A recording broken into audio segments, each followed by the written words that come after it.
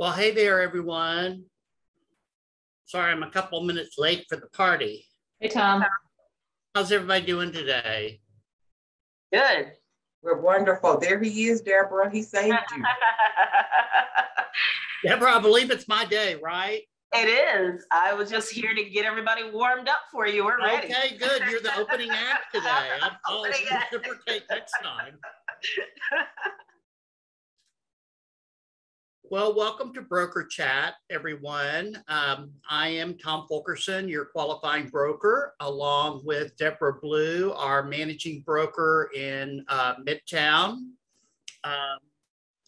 And welcome to Broker Chat.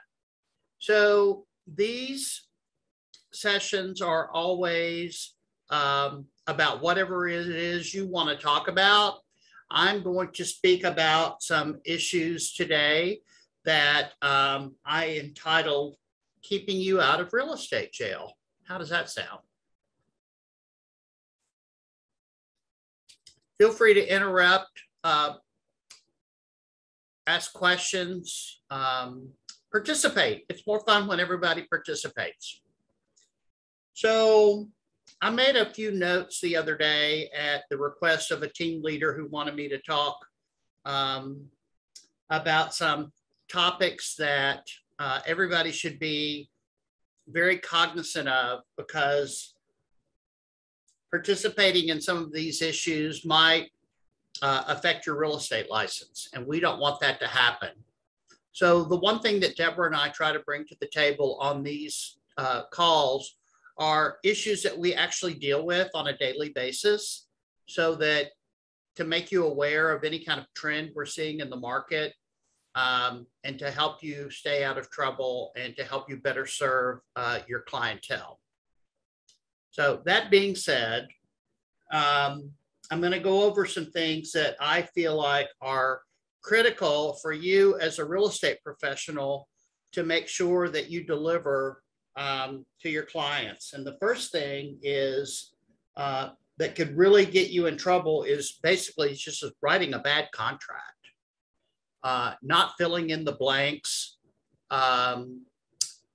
If you're writing special stipulations and you're not putting consequences on those special stipulations, that also causes issues. We get phone calls about that all of the time because the agent failed to say, well, what happens if the special stipulation isn't met? And I'll give you a really good example of what I deal with more than anything is when a seller who has agreed to make certain repairs in the property, and they agree to make these repairs and provide receipts 5 days prior to closing. And I get a lot of phone calls, as I'm sure Deborah does, that guess what? We went to do our walkthrough and the repairs have not been made or have not been completed. And generally, there's no, if I look at that contract, there's no consequences to that seller if they don't get these things done. Well, first and foremost, they're in breach of contract by not doing what they agreed to do. But without consequences, it could just be a closing that blows up in your face or a very unhappy buyer because we didn't follow up and make sure these things were taken care of. So as I've spoken to you guys about this in the past regarding temporary occupancy, you've got to put things in there that hurt. For example, in the temporary occupancy agreement, if the holdover rate, if the seller doesn't get out of the property is $100 a day, that's really not very significant, because at the end of the day, if that seller needs a couple of more days to move for whatever reason, $200 really isn't going to hurt them, but it sure is going to hurt your buyer. So it's things like that that we need to put some teeth into. I would definitely say a holdover rate for me, if I were writing that contract, would be a minimum of $500 a day. So that is the same thing about writing a contract and adding special stipulations that don't have a consequence. So please make sure you do that. So writing bad contracts is an issue that could get you into trouble. Missing timelines in contracts, that's a big one. That can definitely get you in trouble, particularly around earnest money and the delivery of earnest money, which is also one of the top 7 items that I noted that could get you in real estate jail is mishandling other people's money, or writing a contract with zero due diligence and stating that the earnest money would be delivered 3 days from binding agreement. And I can't tell you how many contracts and buyers have decided at the last minute, for whatever reason, that they're going to terminate, and then they haven't submitted the earnest money.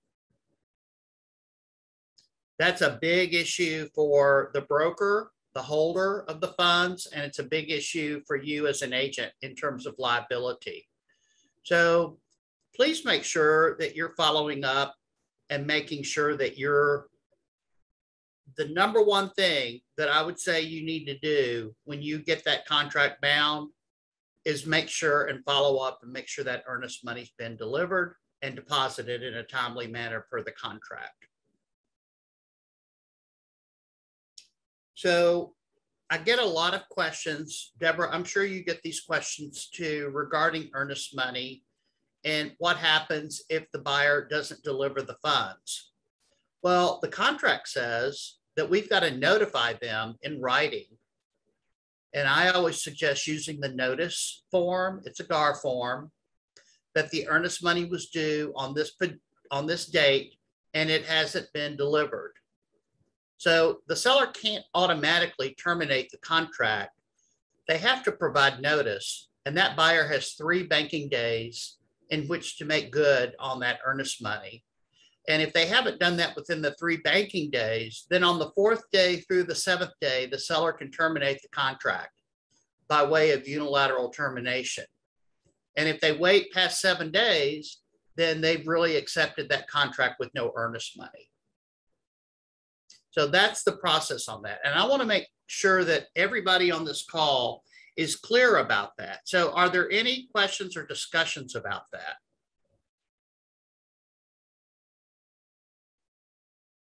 I had an incident in one of the offices where there was a $25,000 earnest money that was supposed to be delivered, and the buyer terminated.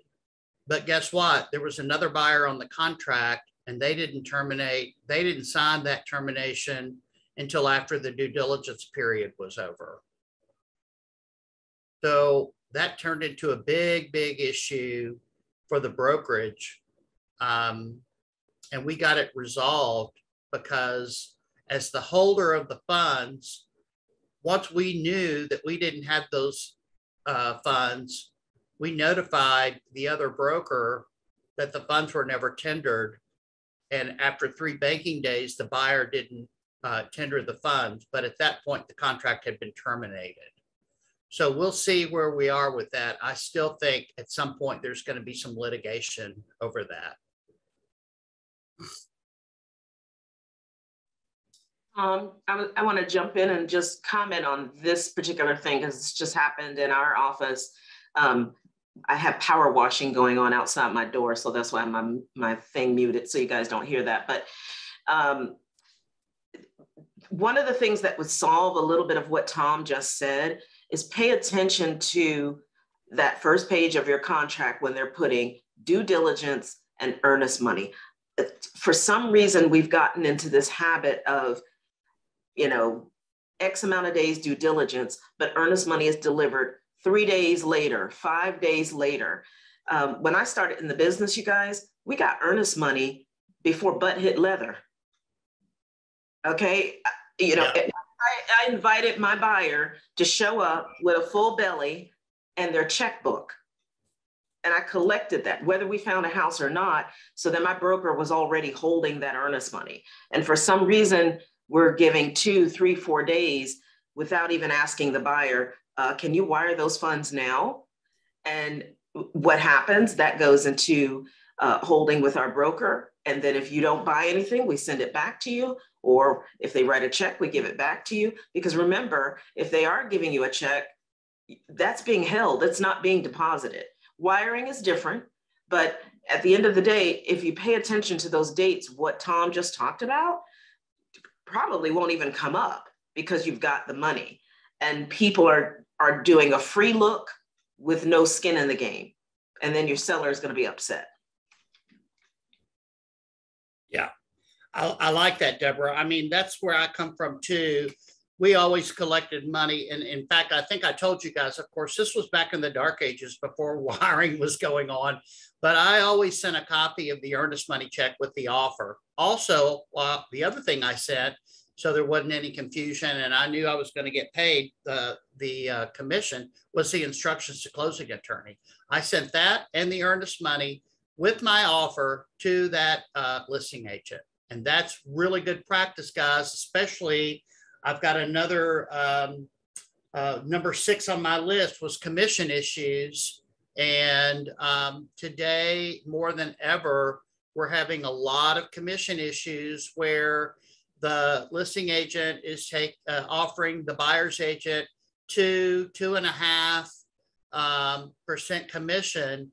And I have very strong feelings that if you're meeting with a seller and you don't have your value proposition to negotiate that 6% commission, you should not take that out of the buyer's broker's end. You should eat that on your end, because if you have a good value proposition and a good marketing plan, your 6% shouldn't be an issue. But please do not discount that commission to your buyer's agent, because that buyer's agent, depending on the price point, may have written 15 offers for that buyer in this market.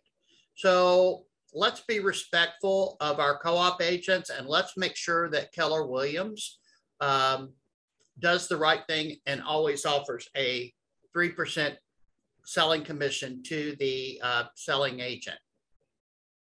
On that same note, we're seeing a lot of private remarks where the agent is saying, if you work for a discount broker, and they name the brokerages, and your commission will be 1% or 1.5%.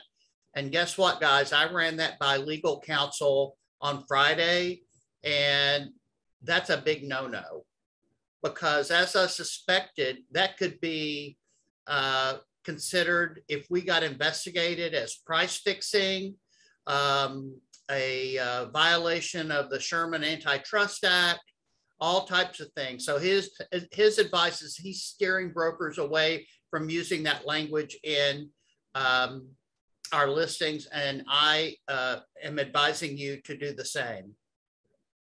It also, in a roundabout way, could also lead to perhaps a fair housing issue if that buyer wanted to go in that direction.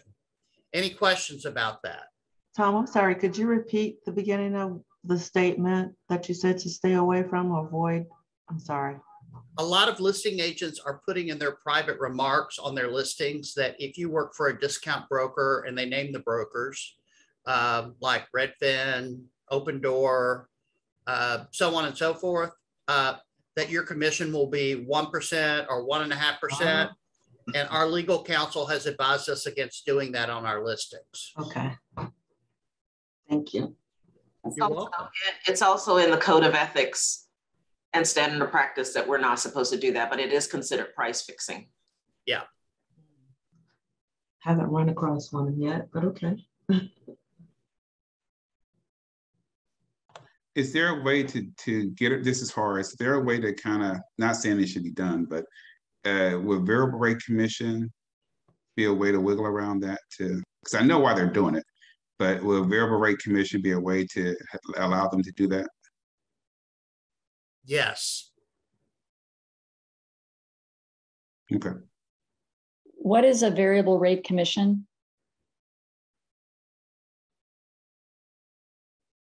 Tom? I know it, but I don't know if I Variable can rate explain it. commission means that there's a commission scale and it has to be disclosed on the FMLS sheet. It also has to be disclosed with your seller on your listing agreement. But I would be very careful about that, guys, because if you open up Pandora's box, there's going to be some issues. And that seller, if they find out that that's an option, they may not want to pay you your full commission. Let's just all do the right thing. Let's pay the selling broker their 3%. That's what they're entitled to.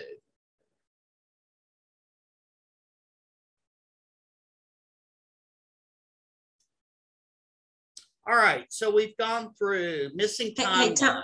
Oh, I got one quick question. So with that being said, if it's where you are doing the same, if it's a split 50-50, well, now that's 2.5% to the seller, 2.5% on the listing side, would that be okay?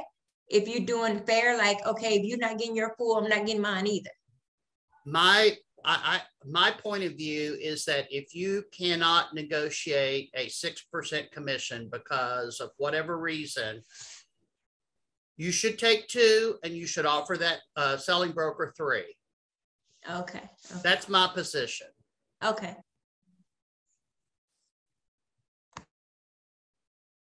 Okay, so I've gone through, let's see, missing timelines, earnest money. We've talked about commission issues. We've talked about writing bad contracts. Let's talk about a contract with a missing legal description. I see that quite often. And the bottom line is, if you don't put a legal description or attach a legal description to your contract, it is a voidable contract. Even if you put the deed, if you do the deed and the plat, if you check that one, it's still avoidable. You still have to do check A and put the legal description? No. Okay. If you fill out any 4 of those options, you're fine. Okay. But I see a lot of contracts, more than I would like, with nothing checked. That's a void contract. And if you're dealing with a smart consumer, you may get all the way to the closing table and they're like, well, we don't have a contract because there was no legal description on there. And quite frankly, if it goes to court, the judge is going to say the same thing. I've had it happen. Not me personally, but I've had to be a part of that discussion.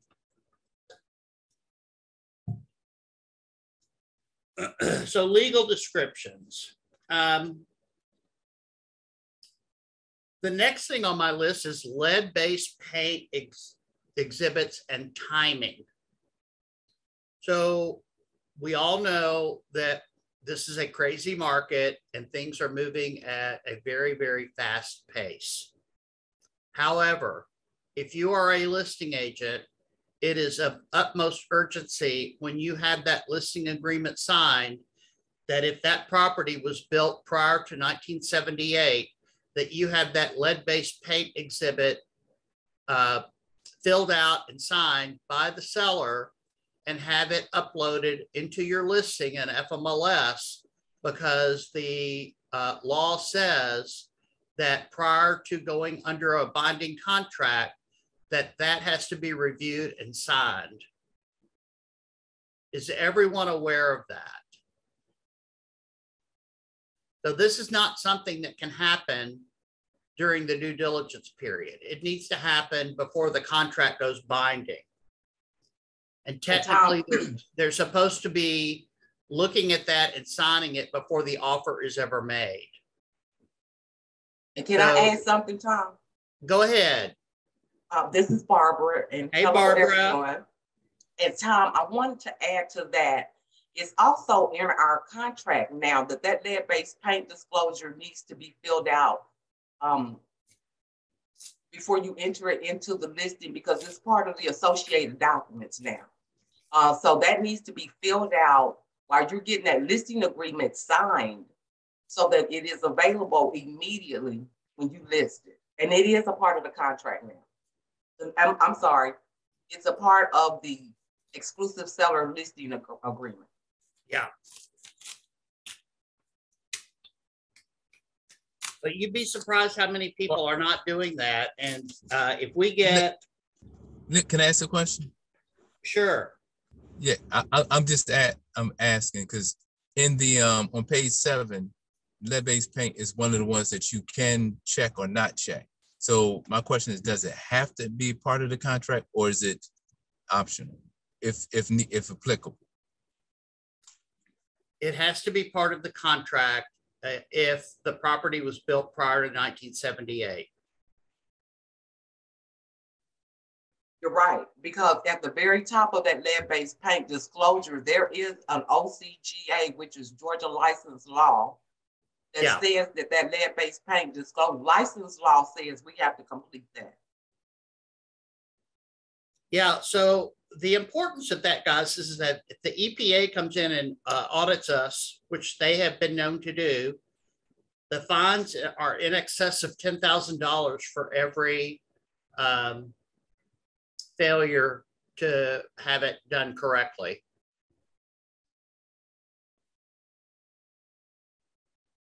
It's a lot of money, right?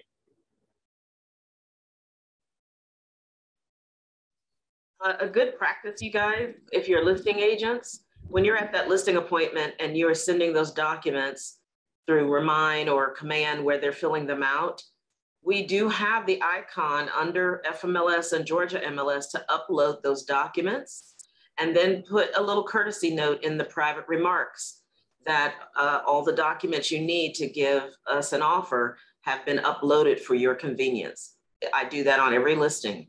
So if you do that, then when that agent is able to download your documents, that's prior to making an offer. They can look over the seller's disclosure, they can look over the lead paint before even sending you over an offer. Yeah. Thank you, Deborah. All right, so I've gone over, let's see, 1, 2, 3, 4, 5, 6 items. I've got one more I'd like to talk about, and then we're going to open the floor up to conversation. And that is brokerage agreements. Okay, and the reason I wrote brokerage agreements is because some people are not adhering to that brokerage agreement. They may be putting a coming soon sign up for months on end and not putting the marketing date on the agreement. Or you're working with a buyer and you're writing a contract with them without a buyer brokerage agreement. And that's against the law. It's a state law, guys. It's not a real estate law. It's a state law. Before entering into any type of brokerage agreement with either a seller or a buyer, we must have a signed agreement. So I want to talk a little bit about that and see if anybody has any questions about getting these brokerage agreements signed properly and adhering to that brokerage agreement.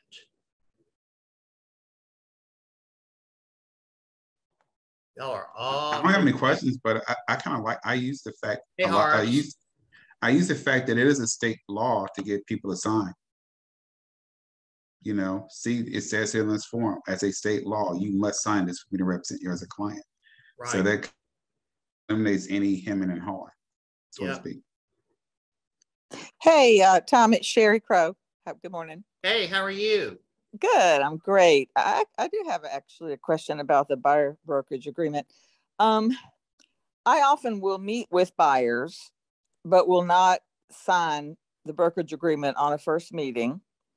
And typically my practice might be to have them sign it when prior to when we're going to make an offer on a home. Is that bad practice? Like if I'm showing them houses without a brokerage agreement, is that really bad? That's really bad. So, okay. So I sort of had it in my head. You are not allowed to dispense any type of real estate advice to a seller or a buyer without an agreement in place. All right. So prior to opening a door, I need to get that thing signed. Yeah. Prior to having a discussion about the market or anything, honestly, you need to have that agreement signed. Huh. Wow. Okay. All right, have I've a been doing that question wrong. for that part. Hello? What? Go Yes. ahead. Yeah, this is Christine. Hi, Christine. Hi. So my question is, I had that before. How would you overcome that objection if you say, well, I cannot give you really any real estate advice without the signed buyer brokerage agreement? And then the prospect would say, well, agent Y and C, they showed me 5 homes and without having me sign that. What do you tell them? You tell them that your license is more important to you than apparently than that agent's license is to them. Okay. And that you follow your broker's advice and staying within the confines of the law. And that's what's a requirement. It says it right on top of the form. It's real easy to show them that when you're having a consultation with someone. And that makes me look as a real professional on top. Makes you look like the real professional. Okay. And I would play that up because you are the professional. Because if someone's out showing real estate without a brokerage agreement, they're not being professional. Yep. Okay. Yeah, that's a good point. Yeah, that's a good script. Thank you. You're welcome. Constance, do you have your hand up? Yes. So I always cover agency when I'm doing a buyer's consultation or even listing consultation. And how do I explain the difference between being, I always say, you know, you can either be my customer or my client. If I can't do anything for them unless they're under agency with me.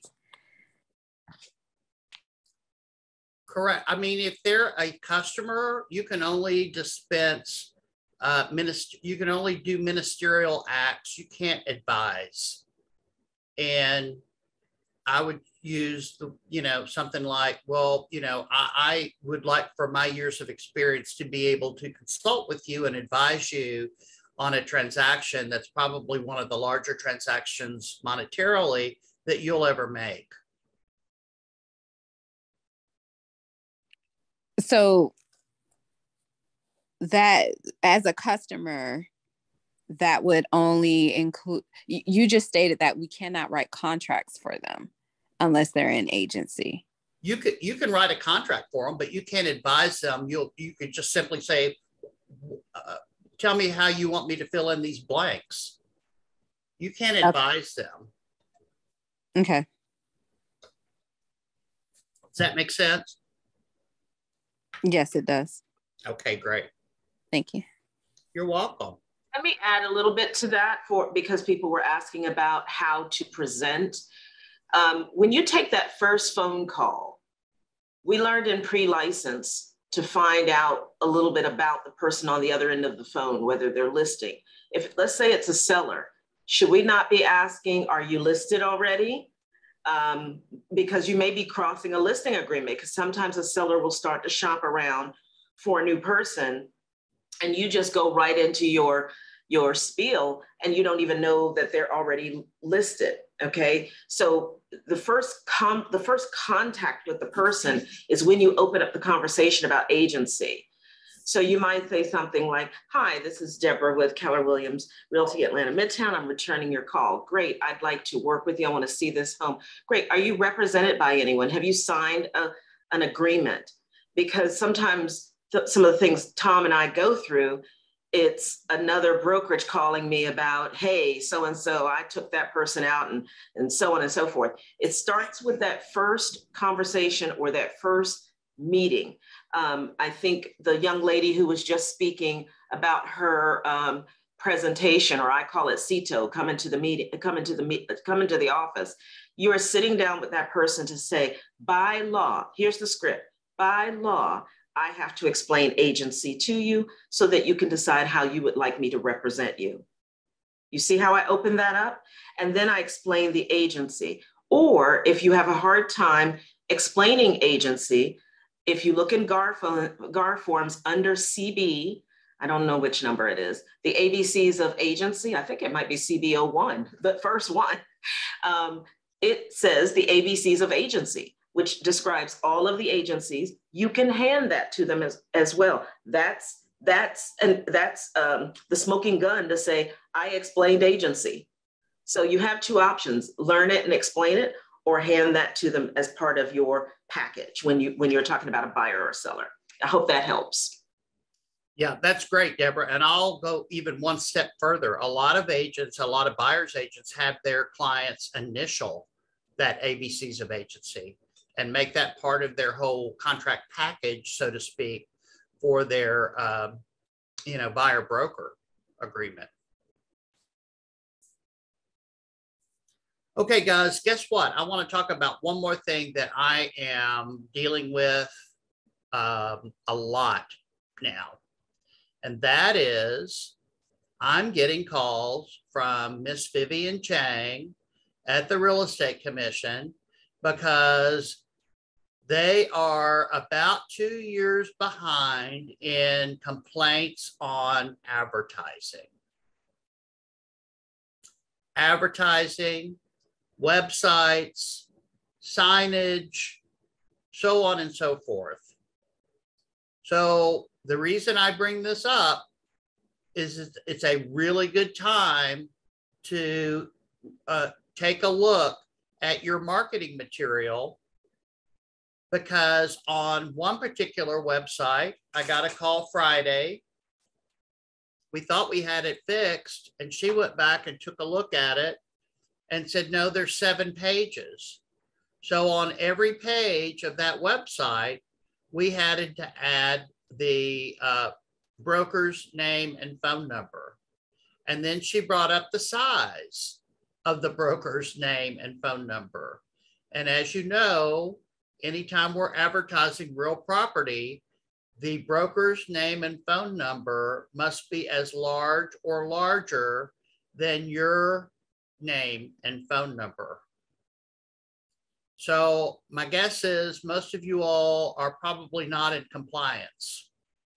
So I would go back and take a look at all of that ASAP so that I don't get a call about your marketing, because this is a big topic now and they seem to be hitting Keller Williams pretty hard.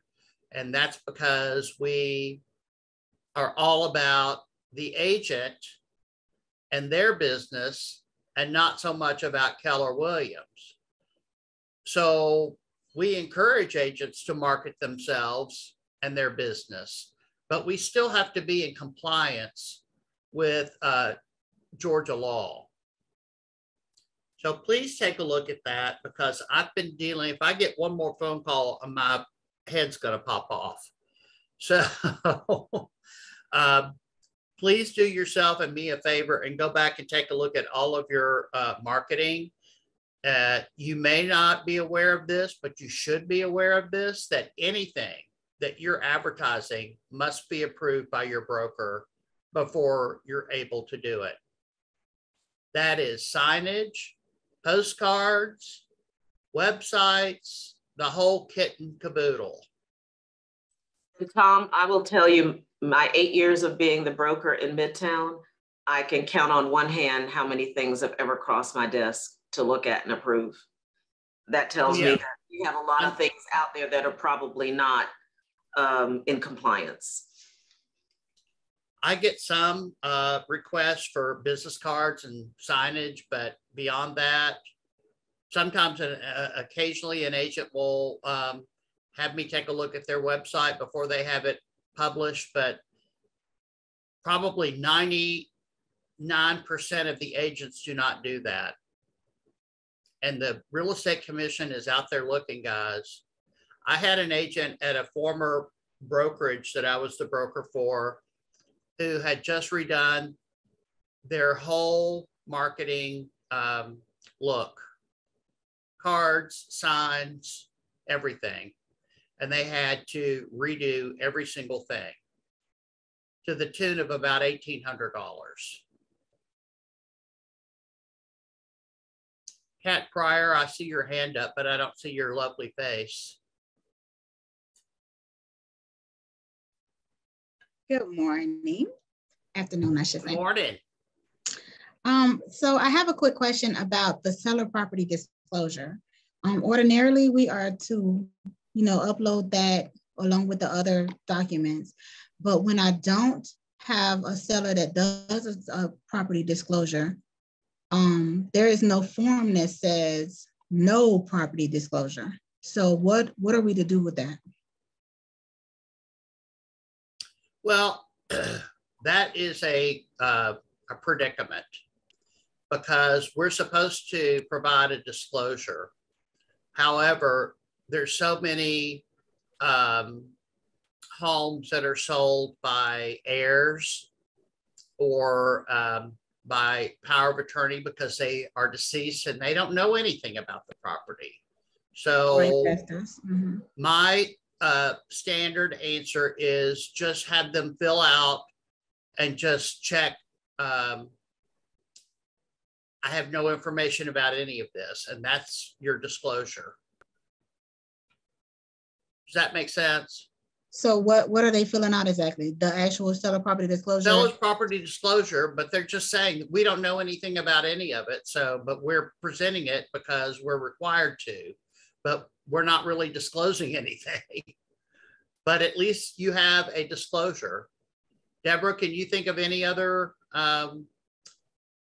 proper way to deal with that?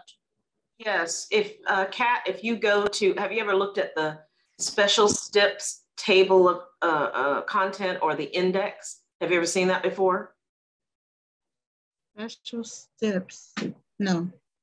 Okay, so I'm not sure how it shows up in command, Tom, so you might have to help with this. When I teach contracts, I give everyone a copy of the index for the GAR forms and also the index for the special steps that have already been written for us by our wonderful contract committee. There is a special step. I want to say it's SS, which means special steps 322. And it says no disclosure will be provided. That is what you would put in your, I would advise you to put it in your listing special steps as well as your offer or contracts once you receive one. But they did accommodate us for those sellers that don't fill it out. And Tom is correct. That happens with relocation, that happens with REOs, that happens with investors, that happens with anyone, heirs, that happens with anyone who didn't live in the property, so they don't really know what to say. Both are correct. You can provide the disclosure and they can write across, don't know anything to fill out, or use the special step. I think it's 322 if you look it up. Does anybody on the call know? I don't know the numbers by heart, but I know where it is. Could you tell me what all of those special stipulations are detailed. They should be detailed. What electronic service do you use? I use and I can't stand it. Well, it doesn't matter whether it's DocLoop, DocuSign, or Remind. They should have all of those forms in there. And usually the special steps are at the very beginning. And when you're, looking for a particular document, you just write special steps in there and they should auto-populate. Horace, did you have a comment?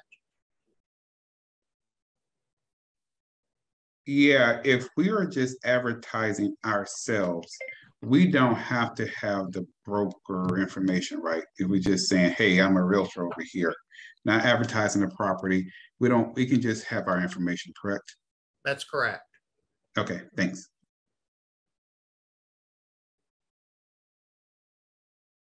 But I will add a caveat to that, Horace. You work for the largest real estate company in Atlanta. Why wouldn't you want to let people know that you work for Keller Williams? You don't have to answer. I'm just saying. Oh, it's a question that came up. I just want to make sure I was advising correctly. Yeah.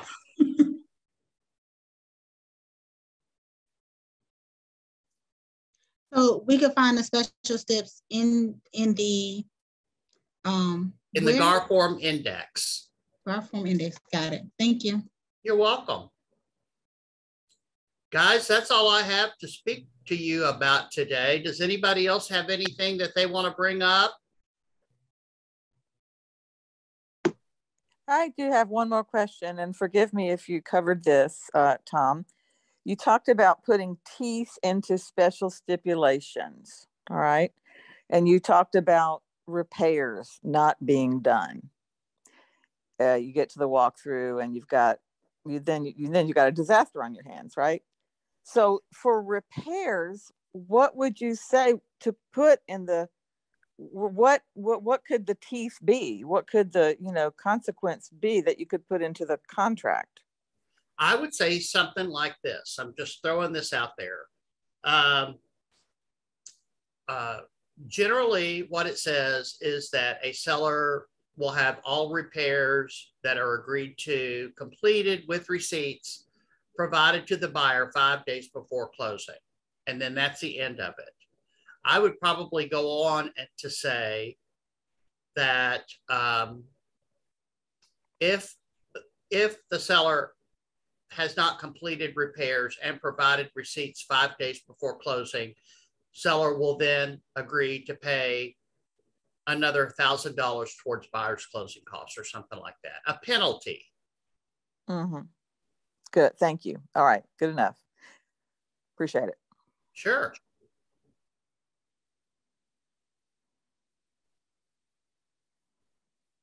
Okay, guys, anybody else have anything they'd like to speak about this morning? I hope this has been helpful. I try not to be too preachy on these calls, but sometimes it's important to hear that from your broker. I hope that you will join us again on the 25th, Monday, the 25th at noon. And my cohort in crime, Miss Deborah Blue, will be leading that discussion. And I will be on that call to support her. Everybody have a great Monday. And oh, by the way, for those of you on the call, I am leaving Thursday for vacation. I will be out of the office, returning on Monday, the 25th. Please contact in Midtown. Deborah will be here. She's also offered to assist with the Buckhead office. If anybody here is on Buckhead, Decatur will be Sean and Brian Crawford. And the other market centers should contact your front desk or team leader for support in whatever it is, and they'll either help you or point you in the direction of somebody who will. Tom, good for you for vacation. I want to add one more thing and get your take on it. All of us have alliance partners in our office, and we're having a terrible time in our market center with the affiliate business disclosure. Can you just take a few minutes to give your position on that? Yes, there was a lawsuit not too many years ago because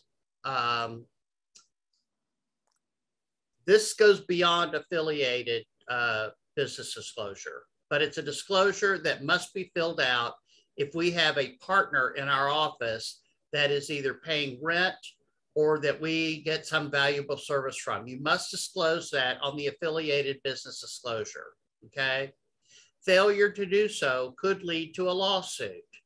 Many years ago, there was a client, I think somewhere up in Gwinnett County, who sued FMLS because it wasn't disclosed to him that they provide rebates to brokers.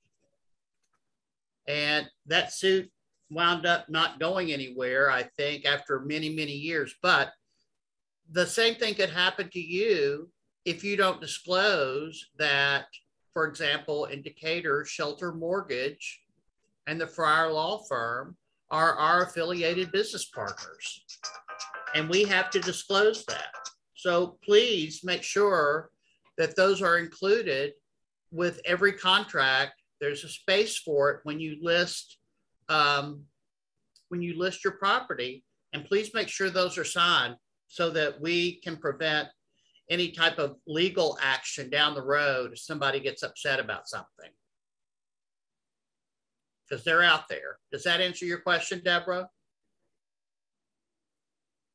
Yes, I'm getting a lot of